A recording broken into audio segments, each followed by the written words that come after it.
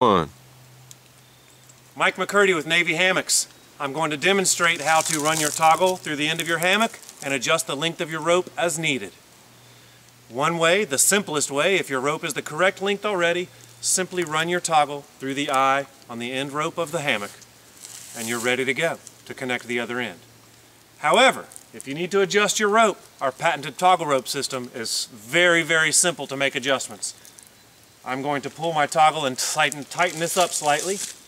Simply pull it right up the rope, find a suitable place where I think it's going to fit, separate 2 by 2 strands, push my toggle rope through, and I'm ready to go.